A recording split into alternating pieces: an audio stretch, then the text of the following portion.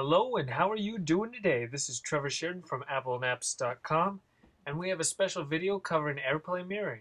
We haven't checked out the feature since iOS 5 Beta 1, and now that we're up to Beta 6, we're going to try to see if there's anything new and if the AirPlay Mirroring between the iPad 2 and Apple TV has been improved.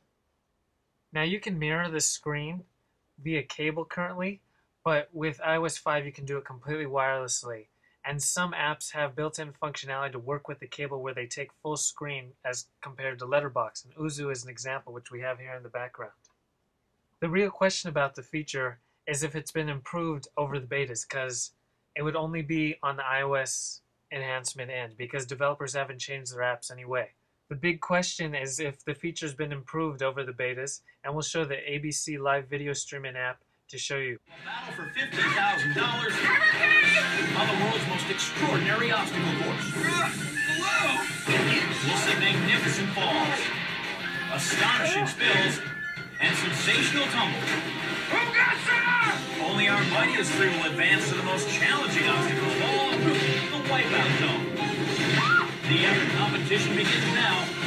One will become a champion, but all will wipe out. Show me the champ! Also note that Hulu Plus doesn't support this functionality. The biggest potential and most strain on AirPlay Mirroring is games. Real Racing 2 is probably the most graphically intense game on the iPad 2, and it has the HDMI out support with the cable. But it also works, as you can see, completely wireless streaming without Firemint doing anything to the game. This is just part of iOS 5. In Beta 1, you couldn't even get through a lap without there being occasional stuttering in the feed. But now with Beta 6, there wasn't one hiccup throughout the entire race. This is probably the most amazing example of what AirPlay Mirroring, the Apple TV, and the iPad 2 are capable of. You can control and steer your car right from the iPad and watch the performance on your TV. It's as simple as that. The setup is effortless, and all the audio is synced up to the TV as well, and it stops coming out of the iPad. It's really a gaming experience unlike anything else. Another interesting part of the feature is that it works with iPhone apps too. Touchscreen doesn't have an iPad version, but it does work with HDMI full screen out support. And as you can see here, it's working completely wirelessly on the iPad to full screen to the TV. Any app that can run on your iPad can run up on the TV, and if full screen support has been built in, it looks that much better.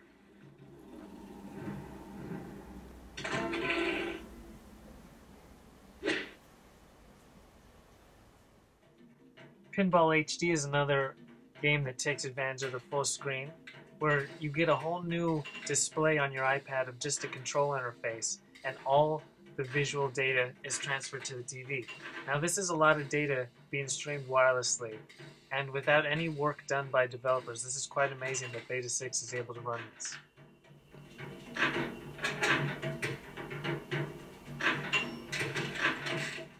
Rage HD is another graphically intense game, and as you can see here, all the mutant shooting fun is right there, streamed up to your TV, and you get a new control interface on your iPad. But there's also other games that haven't been made for full screen support, like Angry Birds, Fruit Ninja, and well-known games like that. But as you can see right here with Mighty Finn, it works just as fine. And you can see how quick and smooth it is. As you look at the iPad and the TV simultaneously, they're almost completely synced in real time. And again, this is just Beta 6, though it's awfully close to being ready.